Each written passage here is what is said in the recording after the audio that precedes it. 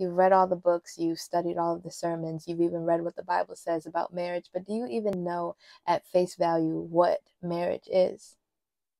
Well, the other day, God revealed to me this one facet.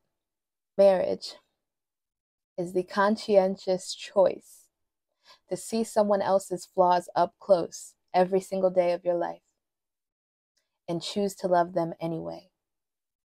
And not only that, but to let them see your flaws.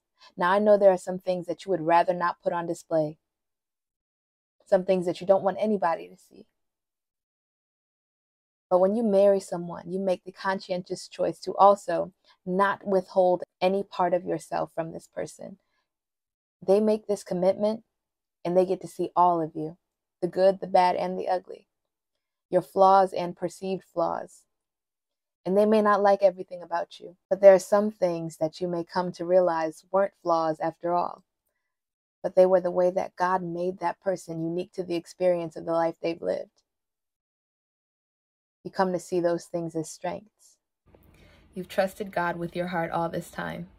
He loves you, having seen your good, bad, and ugly up close, in fact, from the inside out, if you have accepted Jesus as your Lord and Savior. Now it's time for you to trust that God knew what he was doing when he selected this particular spouse for you.